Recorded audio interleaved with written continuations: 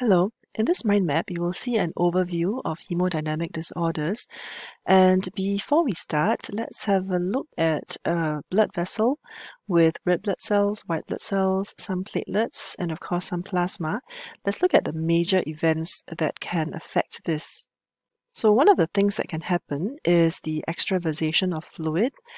This is without the cells, just fluid to the extravascular space. And of course, this is known as edema. Another possibility is when the entire constituents of blood or whole blood leaks out to the extravascular space, and this, of course, is known as hemorrhage. In addition to edema and hemorrhage, there can also be abnormalities with blood flow. And if we think about it, if there is too much flow that is coming into the vessels, this is an active process, and this is known as hyperemia. And conversely, we can have less blood leaving the vessels than usual, and this is known as congestion, and this is a passive event. Other things that can happen would include obstruction of blood flow. So there's actually really very few sort of reactions to injury in blood vessels. There can be leakage of fluid, there can be bleeding, there can be obstruction, and an example of this would be because of a thrombus.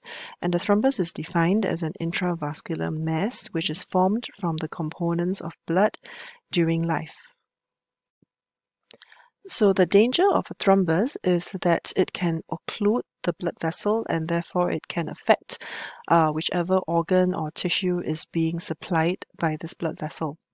Another possibility is that the thrombus can actually break off either entirely or in parts, and this can travel within the bloodstream to a blood vessel at a distant site, and this is called embolization.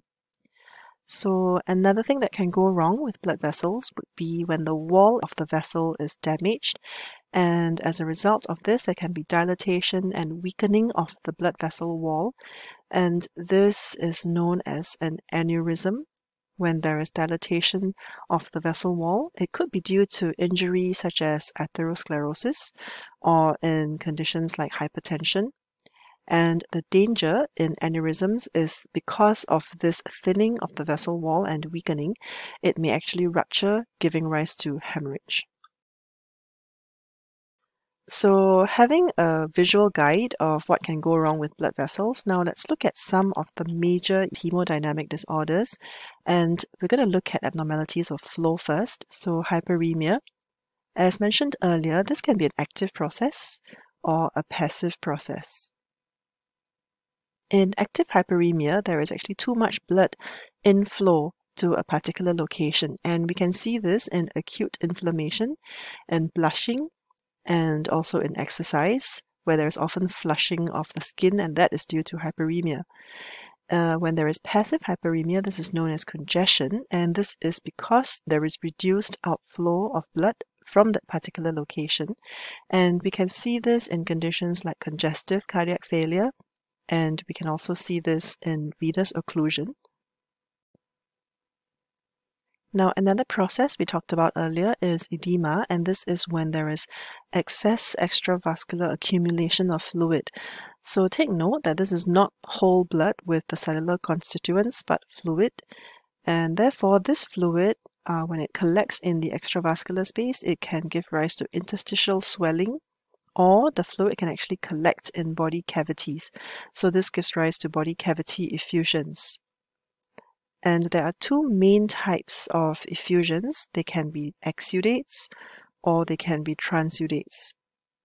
They are due to different causes and also have different protein levels. So exudates are due to increased vascular permeability, and this is an active process often, and we can see this, for example, in acute inflammation. As opposed to this, transudates are usually due to increased hydrostatic pressure in the vascular system. So, for example, again, in congestive cardiac failure or in venous occlusion.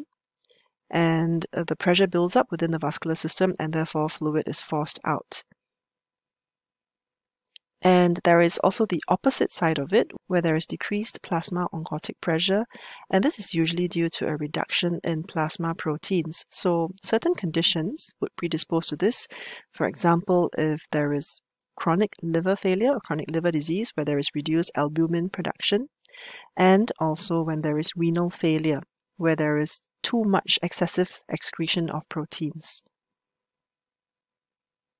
So there are several actual measurements that the biochemistry lab can perform on this fluid to decide whether it's an exudate or transudate. For example, the protein concentration or level would actually be higher in exudates because of increased permeability, and as compared to this, it would be lower in transudates, and also the specific gravity along the same lines would also be greater in exudates compared to transudates. So just a very quick recap, we have here a little diagram of a blood vessel, and we have looked at edema, which is when there is fluid extravasation into the extravascular space.